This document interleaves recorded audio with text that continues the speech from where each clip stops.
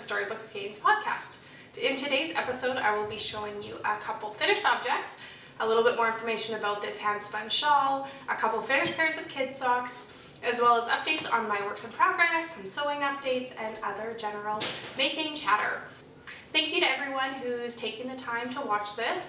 I found knitting podcasts about a year ago, and I really have found it both kind of inspiring and motivating to see what other people are working on and kind of the progress they're making. So I really hope that you find the same from this as well. You can find me here or on Instagram as @Storybook Skeins, and yeah, I live in small town Saskatchewan with my husband and our 2 kids. And so I do social work by day and knitting by night, it seems.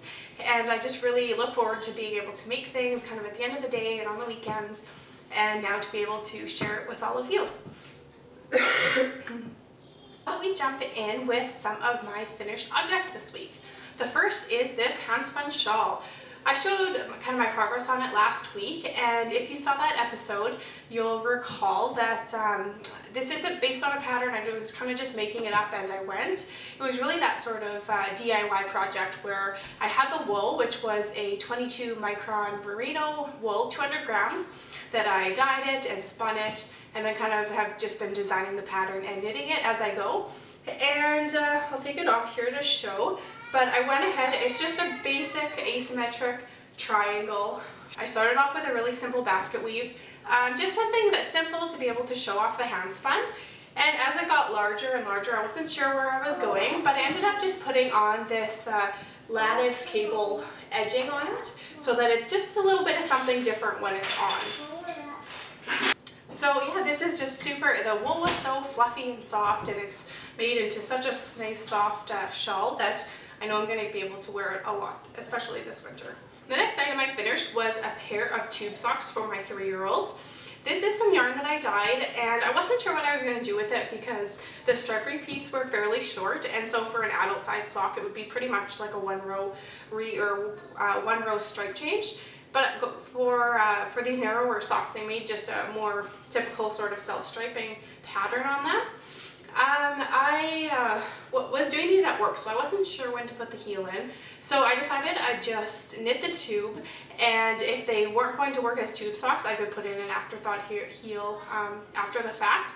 However, they've already been worn. They seem to be wearing well and staying up no problem. And so this way it'll kind of be able to, they'll be able to be worn longer, especially for little feet that are always growing. So I finished off this pair. Like I said, I was knitting them at work when I had a minute or was on the phone or something, and so I brought them home, and my daughter put them on, and then her little younger brother, who's a 1.5 years, was asking for socks or ox as he says, and probably any socks would have sufficed, but I took that as a sign that I should knit him a pair as well. And so these are even smaller yet, but just another pair of tube socks. If you watched my last episode, you may recall I had made a pair of socks for myself using this yarn, and so it's just kind of the perfect use of a few scraps, because yeah, it just really doesn't take all that much yarn. And so I went ahead and didn't stick a heel in these either, thinking I can always put it in after if I want to, but if not, they'll be able to kind of be worn for an extended period of time, just because as feet grow, they will continue to fit. So that's a pretty nice way to get a couple pairs done, even though they're not, not as time consuming as adult size socks. So I had dyed up some extras, a couple I had sold. I do have one left, and that's actually one I had the practice colorway on. So that's actually my next work in progress. Keep it here before it runs away on me. Alright, so this is the pair that I'm working on. It's in progress right now. It's yeah, all sorts of speckles with some pinks and purple speckles going into these seafoam and almost to a red emerald color that's striping, just a gradient transitional stripe sort of thing. I'm pairing it with tonal gray. That's the balls here. So here's the tonal gray, and I'm going to use that for the heels as well. And then the striping yarn I'm using. I'm almost to the point of putting in the heel. I've got a little bit more to knit on those, and then I can pop the heel in, go up the leg, and yeah, I'm really happy with how they're turning out. So I had dyed that one and I thought, oh, I bet I can make it just a little more interesting. So this is the next colorway I dyed, which has the same sort of tones, but it ends with this, this really vibrant purple stripe. This color I named Dolphin Finds a Star, based on the book, children's book of the same name, where a dolphin goes and finds a mermaid, and it's all in these really pretty colors. It's all in these really pretty colors. So I went ahead and knit up a swatch of that just to see how it compared to the other one that I had that I was knitting. And so it's really similar. It just has, like I said, that purple stripe on, you know, in the repeat. I'm really happy with that colorway, and it definitely reminds me of that kind of mermaid and dolphin theme. My other work in progress right now is my risen sweater. I showed this last week as well. I'm using some more yarn that I dyed. I've mentioned this before, but it's kind of I was going for a denim type of feel, something that could be a perfect everyday sweater, could wear with anything. So the pattern is Risen. It's called Risen by Melanie Berg. It's an open face cardigan with a textured collar all the way around and about a 1/2 to 3/4 length sleeve. And so I am presently just below the sleeve. So last week I think I hadn't split for the sleeve yet, so I've done a little bit of progress. Like I said, it was 2 weeks ago now. So I made a bit of progress on that. I just finished the waist decreases, and now I need to continue knitting a bit before we increase for the hip shaping. So I mean, I'm making progress, but it is a fingering weight sweater, so it's slow progress. But it's really fun to work on and just be able to pick up and kind of go back and forth, and yeah, it's one of those things that I think is going to be really worthwhile. Makes such a nice fabric. It's at a bit of a looser gauge. I'm using a size 5 Shiagu needle, and yeah, so it's a little bit looser. However, I think it's going to be nice and kind of drapey and flowy, and will be a good everyday sort of layer for the top. So that's really all I have on the go right now. I want to make some progress on both of those projects in the next couple weeks, but I've got one more that I picked up the yarn for, and so it's actually, I'm just going to do it out of this acrylic. It is called Wool Lake. It's from Michael's. I've knit some other things out of this before, and it's really surprisingly soft. And yeah, it is acrylic, but it's for a kid's sweater. My plan is to make a Christmas sweater for my daughter out of this. I'm not exactly sure which pattern to go with. I'm thinking I'm going to use, what's it called, Prairie Fire or Prairie Fire Rising by Tin Can Knits. That's kind of what I've got in mind so far. And it's a really nice, it looks like a raglan sweater with some texture down the front. And so maybe it'll go with a little skirt or something for a Christmas outfit. This colorway is called Mauve, although it looks kind of more like a burgundy sort of thing to me.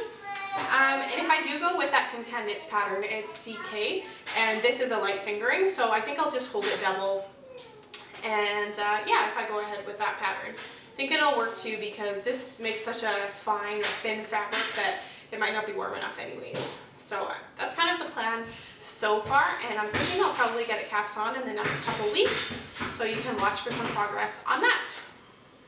One last kind of knitting related thing I'm really excited about, or rather more dyeing related, is that my husband is making me a warping mill.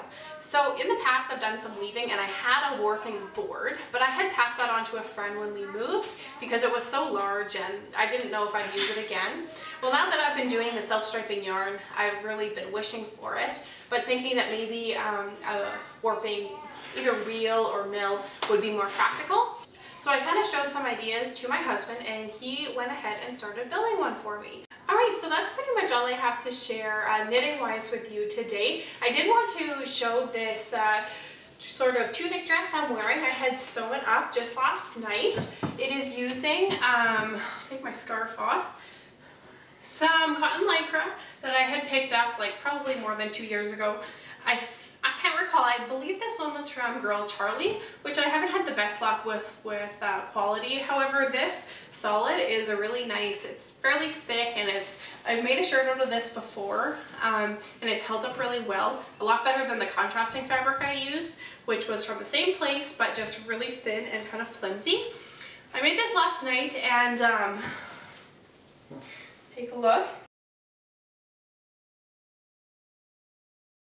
used a shirt I had on hand, just laid it on top of the fabric to kind of cut around, and then lengthened it, thinking that it would be a really nice, comfortable tunic top sort of thing I could wear with leggings, especially around the house or whatever. Yeah, the hem, I tried to do a high-low hem, however, hemming it was a bit of a nightmare, and it didn't work out so well. So I ended up just kind of cutting it and leaving it raw, and it's just kind of rolled up a little bit. And for now, I'm going to leave it like that and maybe braid it again at some point in the future. But for now, it'll work okay, I think. I really haven't sewn anything in what feels like forever. I was telling my husband last night that I think it's kind of proportional to the age of children in the house. And when there's a baby, like under one especially, there are just so many interruptions. It is really hard to finish a project start to finish, at least in my experience. And I don't do well with all the interruptions. I feel like I lose my train of thought, and then I don't finish what I'm working on very well.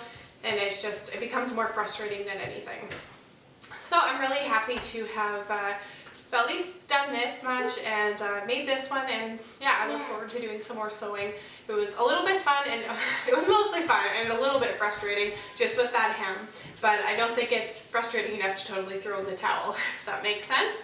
But yeah, I've sewn through most of the fabric I have, so I might need to pick up some more just to make myself a few more tops or something. I think that would be yeah, a really fun addition, and I'm pretty, like I said, happy with how this turned out. And probably would be even better if I used a pattern next time, so might need to look into doing that in the future. So the last thing I wanted to chat about briefly, I was thinking about doing, like I know some people do like books they've been reading or just other favorite sort of things, and so I thought for this week I would mention just some of the audiobooks and audio podcasts I've been listening to, just because right now I'm driving at least an hour a day, and so audiobooks and audio podcasts have been really good for the commute, and yeah, I just thought I'd mention that. So I've been using the Hoopla app, which connects to my library and gives me a pretty wide selection of audiobooks. And so right now I have been listening to the book entitled Jesus by Marcus C. Berg. He is a scholar, an academic kind of guy who has spent, it sounds like, probably 40 years studying Jesus, and yeah, it's kind of a really in-depth study, biography style, but it really looks at all sorts of historical documents and what they say about Jesus and his life, both biblical and not, and just kind of comparing them and putting them together and looking at different ways that we understand the life of Jesus. And so I've really been enjoying it, mostly because it I've been really enjoying how much it's just kind of more of a challenging language. It's more of an academic read, but just on a topic I find interesting, and it gives more of a broader look than, say, like a Christian literature, I don't know, traditional sort of read through. We're only looking at the biblical studies. And so that is something I have been enjoying. However, it is a little bit of a heavier topic and requires a little bit more concentration.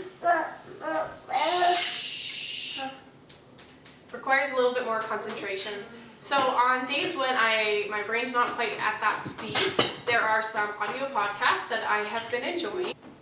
Okay, both of these podcasts are faith-based, which may or may not be of interest to you. The first of which is called At Home with Sally.